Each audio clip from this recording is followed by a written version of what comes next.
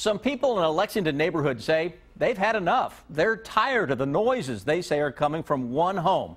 Those noises are from a rooster. The animal's owner says it's nothing to crow about, but is the rooster breaking the law? Miranda Combs investigates.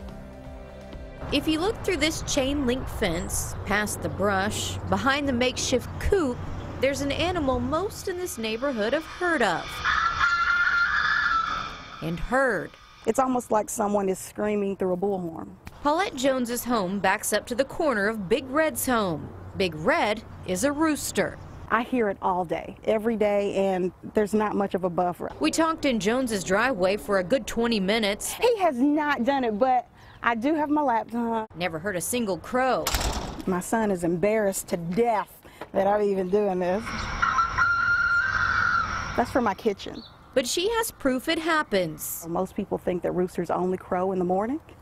That is not true. They crow throughout the afternoon and sometimes well into the evening, very loudly. So the cops do show up here a lot. And that's embarrassing. Rita Martin owns the rooster causing the ruckus. She says animal control has been at her home at least 5 times in the past 2 weeks. It just makes me feel like they're harassing me, coming here so much. She says her rooster doesn't start crowing at 5 a.m., as Jones claims. My bedroom is directly in the back, and that's where he's at. If that was the case, I would be up.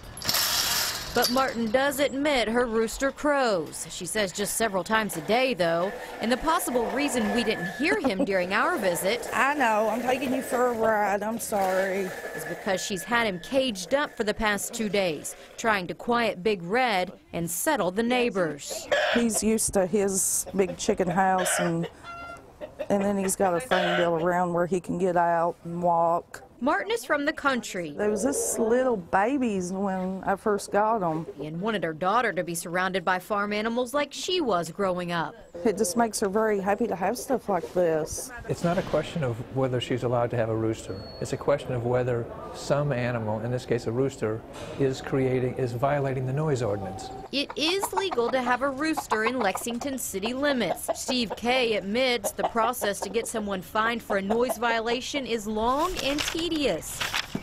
I actually posed some questions to the lieutenant of the police. Last year, 178 citations for violating the noise ordinance were given out by Lexington police. I think that is it. No, I have one more. Jones has filed 2 complaints with animal control. Let them know that it was for a rooster. And a 3rd criminal complaint with the county attorney. That isn't a crowing rooster a violation of Section 412 of the city code. This could lead to court, all over a rooster that crows. You know, I just feel like I should have a right to have one. You know, they're not hurting anybody. In Lexington, Miranda Combs, WKYT. Animal control tells us complaints like this can take around 30 days to go through the system. Right now, the Urban County Council does not have anything on its agenda to change any ordinances to include roosters.